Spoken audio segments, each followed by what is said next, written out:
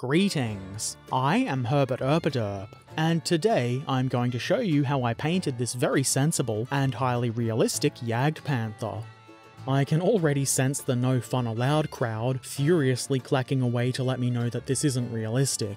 Anyway, this is an S-model Jagdpanther in 1/72nd scale. I built this kit a while ago, and if you want to check out that build video, there's a link in the description and in the card at the upper right corner right now. I primed the model with Camo by MIG one-shot brown oxide primer, and then I applied a base coat of SMS Premium Jet Black, which is what was recommended for the colour shift colour. It goes on easily, though it is a lacquer and it's a bit smelly. Good ventilation is important anytime you're spraying, but I would say even more so for this kind of paint. I obviously neglected to film myself spraying both the primer and the black, but it's on the model so I must have done it, right? I then sprayed SMS Colour Shift Nebula, which as the name implies is a colour shifting paint. It has the colours cyan, blue and purple. I'd been wanting to try SMS paints for a while now. They're an Australian company and it's nice to support your local manufacturers. I've been using their extra thin cement for a while and I quite like it. I suppose I could have tried something a bit more sensible, but this looked like it would be fun and that's what I like. Applying the paint is easy. It's already thin enough to go through the airbrush, but I would say be sure to shake it up good and proper before and while using it.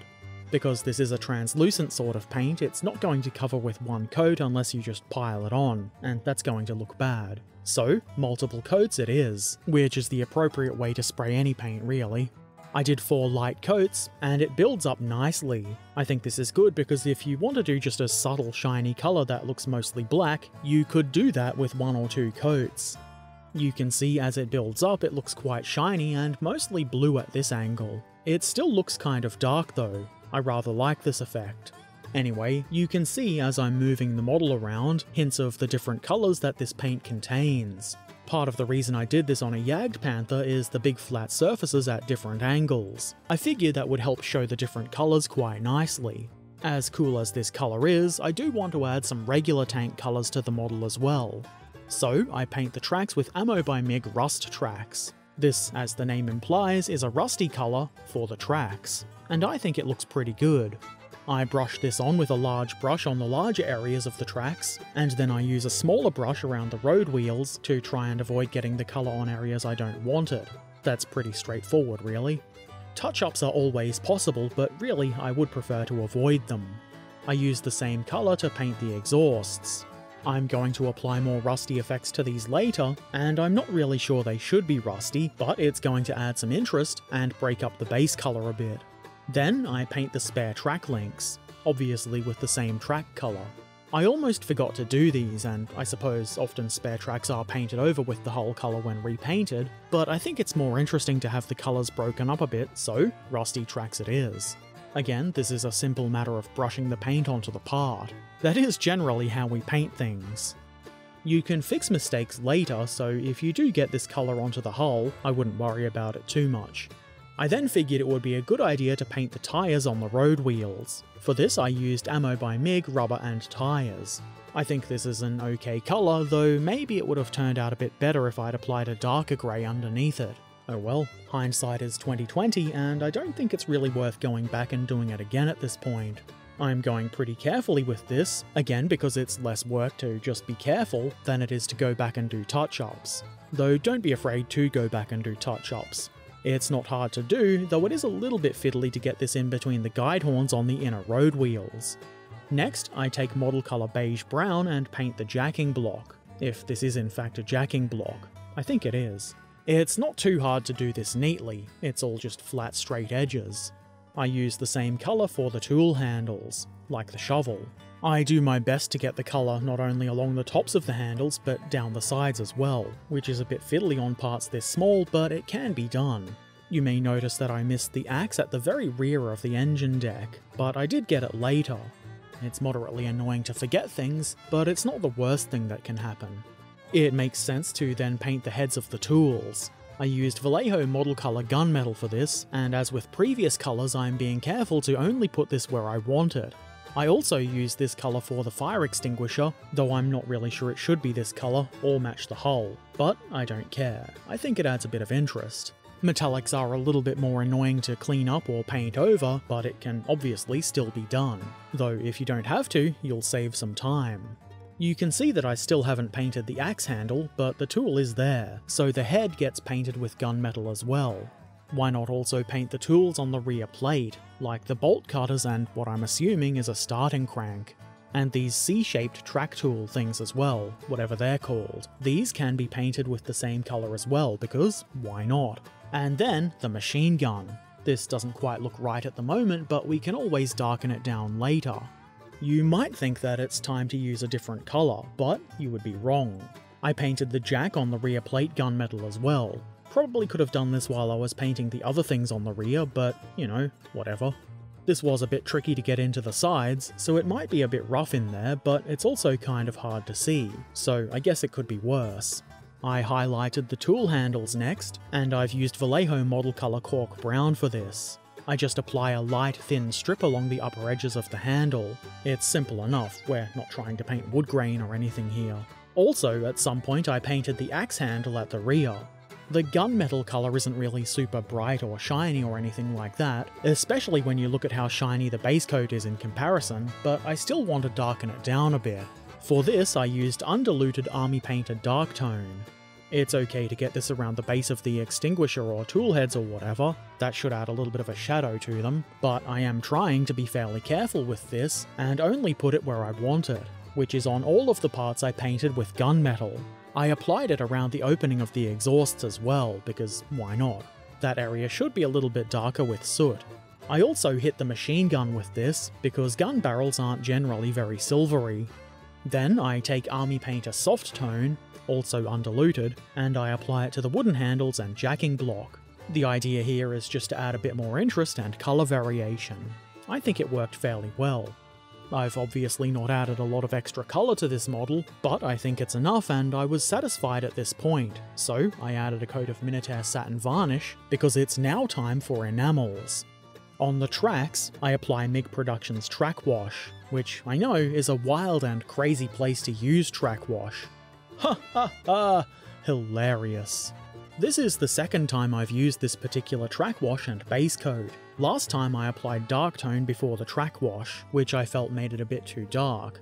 This time I haven't, and I think it looks a bit better this way. Still, it's a bit dark in the end, but I think it looks good.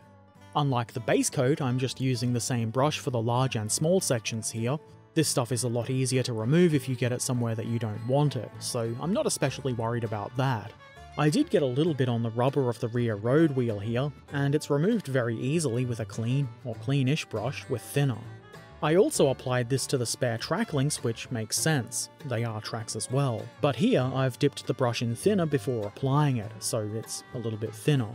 Not much, but it's enough to make them a bit different. It's a little bit less solid a colour, and a tiny bit more of the base coat should show through. On the exhausts, I apply MIG Productions Standard Rust Effects. This is a pretty solid coat and it's fairly close to the base colour, but that's okay. Before it was dry, I applied MIG Light Rust Effects. I just sort of dabbed this on in various places on the exhausts. Then I gently blend it with the standard rust effects below. You can fiddle with this kind of thing until it looks right to you, and you can blend it with or without thinner on the brush. Once I think it looks okay, that is to say not super rusty, just a bit, I move on and just to see what it was like, I apply MIG Tan 4 Tritonal Camo filter to the wooden tool handles and jacking block. I'd never used this before and this is obviously not Tritonal Camo, but why not? It made the wooden handles a bit darker and I was satisfied with the look. Next, I thought I might as well try and add some depth. So I took MIG Wash for Desert Sand Base, and I know this isn't really a desert sand base, but it's a darker colour that I thought might be okay for this. Only squares use their paints for strictly what they say on the bottle. I just apply this to all the gaps and around raised parts, and then I remove the excess. It's pretty simple and it's turned out fairly subtle, which I think is good. I don't want this thing to be too dirty, and I certainly don't want the colour shift paint to be obscured too much. But I do feel like it's a good idea to add a bit of dirtiness around the gaps and such. It makes it look a bit more realistic, even though this is obviously not at all intended to be a totally realistic paint job. Just to give it a little something else, a bit more dirt, I use MIG Subtle Dirt Filter. The idea being to add some dirt that is subtle. Sometimes you do want to use the paint for what it says on the bottle. I apply and remove this mostly around the lower areas of the vehicle, the tracks and wheels, just so that it looks like it's being driven around a little bit. There are a couple of spots where it's lifted the colour on the tracks, mostly on the treads, and also the left road wheels. Maybe I didn't hit that area with protective varnish enough, or maybe painting over the lacquer isn't the strongest. It has worked well for the most part though. I gave those areas a bit of a touch-up with the track wash and rubber tyre colour respectively, and I think that's just about enough. I didn't want to go overboard with the weathering, so I apply some more satin varnish. I was unsure if matte varnish would ruin the colour shift effect, so I tried it out on some areas that were less likely to be visible. It made the paint look kind of bad, so what I did was carefully spray the matte varnish onto the tracks and exhausts, but leave the rest of the vehicle in satin varnish. So that's the ultra-sensible and realistic colour shift Jagdpanther completed. Okay, obviously it's not realistic, and even having said that somebody's still going to tell me, and even having said that somebody's going to tell me as a joke. Anyway, this model was really just to see how the SMS colour shift paint would work. I guess in fairness I could just test it out on a bit of flat plastic, but where's the fun in that? It can be fun to invent stories for this kind of thing, so maybe this is some kind of secret night camo paint or something. It's kind of far-fetched and matte black would probably work better, but at the moment it's the best story I've got for this. Either way, I'm pretty happy with how it's turned out. It's one more for my collection of strangely painted tanks, and that collection is not going to stop growing anytime soon, which I'm sure upsets some people, but that's okay. I'm not doing it for you, I'm doing it for my own enjoyment, but if you like it too, that's cool. I think the colour shift paint itself is really quite nice. I rather like the blue and cyan colours in particular. It makes me think of space, and space is cool. I've never used this kind of lacquer before, and it wasn't difficult to work with or clean up, it just smells kind of bad. The only problem really is that it's kind of dark and doesn't have any highlights. I guess the way to do that would have been to add some white over the black base coat. Maybe I should try that on something else. Who knows. Either way, the paint is nice. I haven't tried any other colour shifting paints that you can get, but maybe one day I'll try them out and do some sort of comparison. The tracks and tools and stuff I did on this model were pretty basic, and the model is almost entirely one, or really three colours, but I feel like the other bits do help to break stuff up and make it look a bit more interesting. Though I could certainly add more bits and pieces and make minor changes, but I think for now it's done. It is fair to say that this model is kind of just a test, but I figured why not do a complete paint job, or close to a complete paint job anyway. It shows how the colour shift paint can work with other colours as well, and that's probably a good thing to test. Anyway, I don't really have much else to say, other than I rather enjoyed doing this. I do have another one of these Jagdpanthers, but I don't think I'll paint it the same way. I've already done it. But maybe I can come up with another unusual paint job for it. If anybody's got any interesting suggestions, feel free to share them in the comment section below. Speaking of comment sections, if you have any questions or comments, they can go in said comment section.